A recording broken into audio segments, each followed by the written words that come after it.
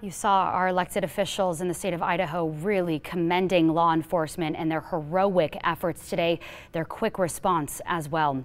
We're going to get out to Joe Paris now, who's live across the street from the mall. And Joe, you're near the Dave & Buster's where there's a separate scene. We don't know if they're related at this time. Is that true? Well, Morgan, we're actually learning more about this situation here off of Emerald in Milwaukee. And first, I want to get out of the way so you can see the scene here has actually changed, I would say significantly, since the last time we checked in at about 4:30. You'll see here there's one white SUV behind police tape now with, again, if you've been with us, we reported that it appears to be a bullet hole through the passenger side and driver's side front door. Again, we have no idea how those got there, how many shots were fired. We can just report what we're seeing. A short time ago, there was a second car that was also being blocked off in this area. That was actually moved just a few moments ago, but it looked like someone from Boise Police, but it was definitely a police investigator. Someone didn't just walk in and grab their car and leave. But it was interesting to note that they did move that second car. Now let's go back to that Dave & Buster's parking lot behind the building, I should say. We've been talking about this for the last few hours.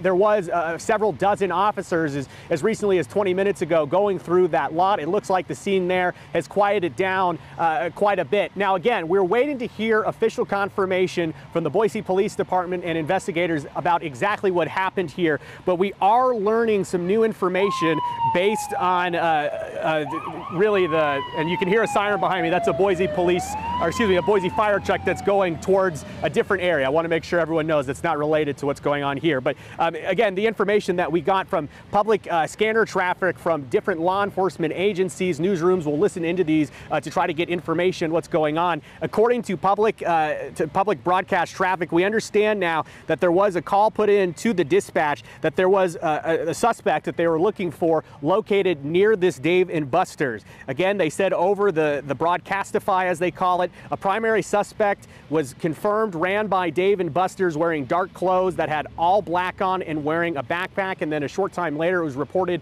over the scanner traffic that that person was in custody. Again, we didn't know who that person is, how they're involved in the situation. We can just tell you, based on what dispatchers were talking about during the moments of really critical moments of what's going on in and around the mall, we did learn from the public scanner traffic that someone related to the mall was seen running through the back of this Dave & Buster's parking lot. For now, that's all we really know. We're kind of just putting together what we do know, waiting for Boise Police to confirm all of that information. Again, Morgan, though, not a lot of answers, a lot of questions. I know there's a lot of members of the community that have been walking over towards this area, namely the Target parking lot, asking what we know, asking what had happened.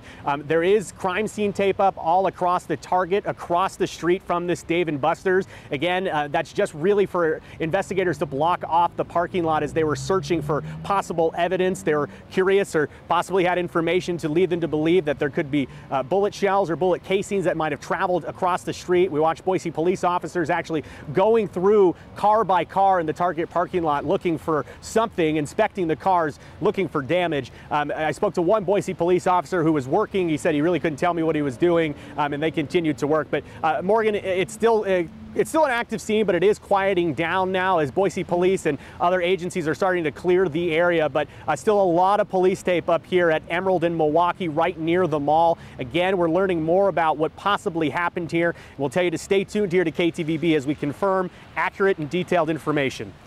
And Joe, we heard Chief Ryan Lee say earlier in that press conference that Andrew was at that they do believe there was one suspect and that person is in custody, so there's no additional threat to the public. But I do want to ask you, you had shown us at 3:34 and 4:30 that SUV right there and what appeared to be a bullet hole in the window. If your photojournalist could just pan back over, do you know anything about that so far? Yeah, on that white SUV that there seems to be two bullet holes in, we don't exactly know how this is related to the whole situation. We've gotten a lot of people walking by asking what's going on here. We don't know. I can tell you, though, that we saw several police investigators walking through the area, going through the car. They painted the road to mark exactly where the car was, took items in and out of that car. We're not exactly sure what this has to do with this scene. As investigators continue to work through it, we hope to learn more in the coming hours. Okay, Joe Paris live for us this evening. Joe, thank you so much. And as Andrew said earlier, Chief Ryan Lee not taking any questions from reporters in their press conference. He said it was just too premature in the investigation. But to recap what's going on, in case you're just joining us, 4 people injured in a shooting at the Boise Towne Square Mall, including a Boise police officer.